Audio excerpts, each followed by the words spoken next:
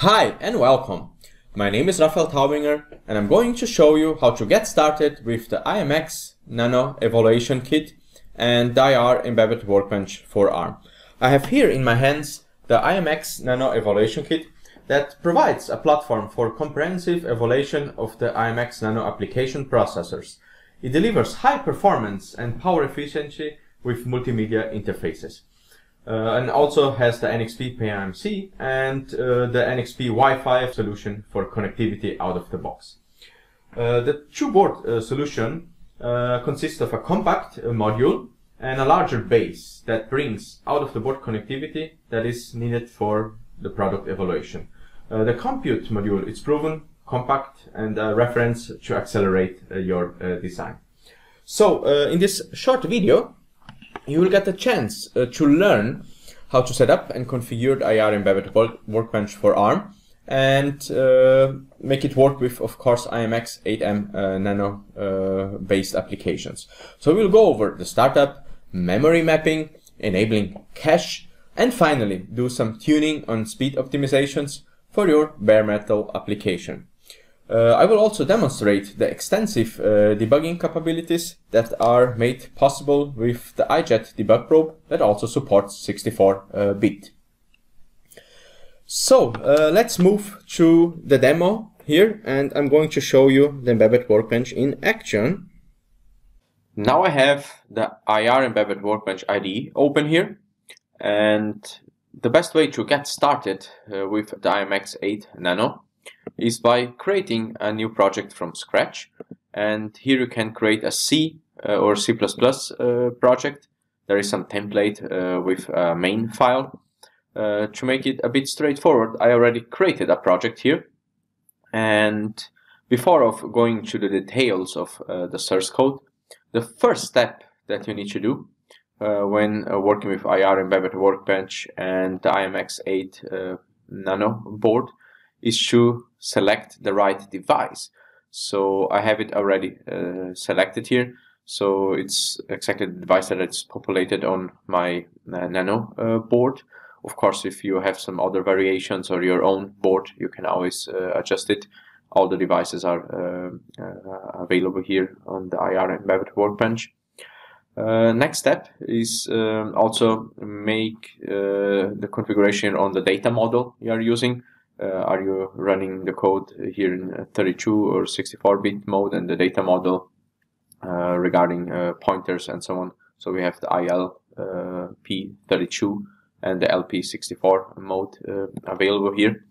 So it's just selectable here and the option you can do. Later, if you want to improve code quality, there is static analysis available with MISRA 30C. And even some standard and security checks, you can just verify your code or even make sure that it's compliant with the standards. You can also do some testing with runtime checking, some overflows, division by zero, maybe some unhandled switch cases or bound checking that are necessary. On the compiler side, if you want to get the best out of your application when it comes to performance or even size, you can, of course, increase here the optimization to size or speed. That's all configurable and easy to use. And finally, when you select a device, the IDE will already suggest a linker file. But in this case, I'm running my application on this Nano board on the OC RAM. So I will just go into the details here in a while.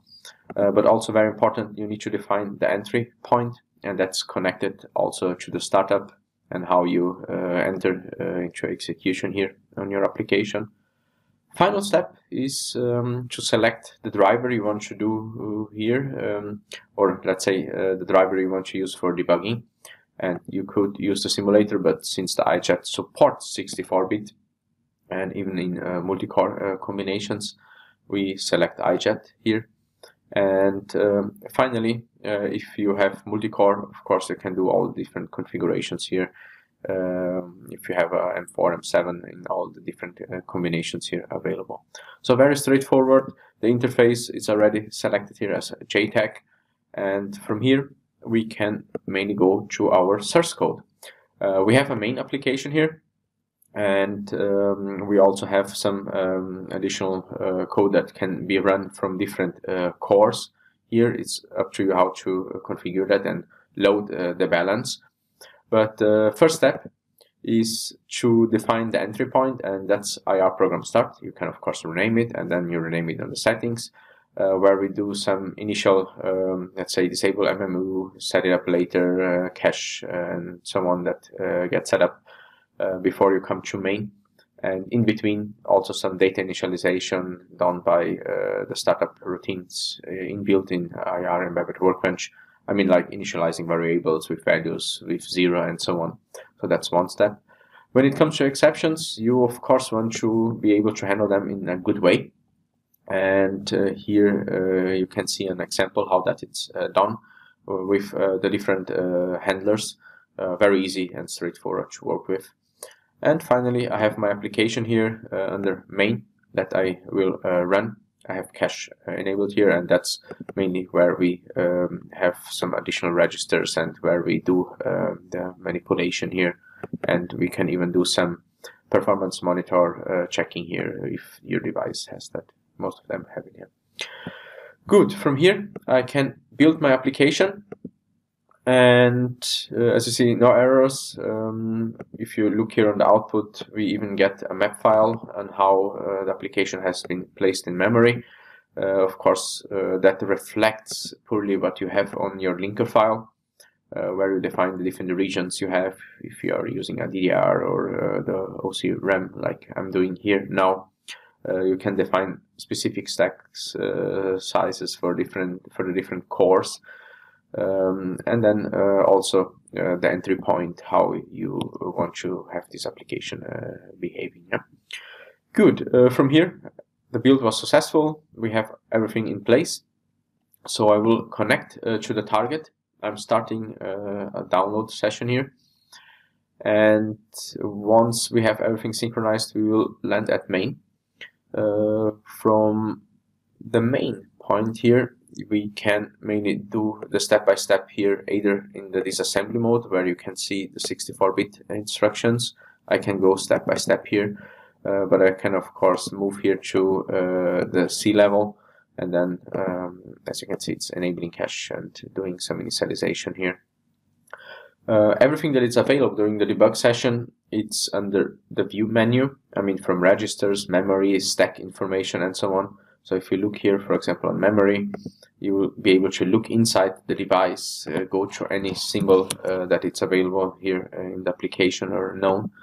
If you want to see the registers, that's also straightforward. You open the register window, and you can see also the different groups. All the registers are available, everything that is available on the device. It's displayed here for your convenience. You also have a watch window. So if the application is running, you can see the value. For example, in this case here, it's printing some hello world information with the cache enabled here to speed up the performance. And every time I end up here in this loop, it's printing the information. So as you can see, it's a loop here, and we have a counter, and you can definitely see the information that the values that it has. So very easy, convenient by selecting a device, making sure that the memory mapping of the linker configuration file is fine. If you want to enable cache or do the configuration and the MMU, there are some routines that you can use as reference. We can provide these examples.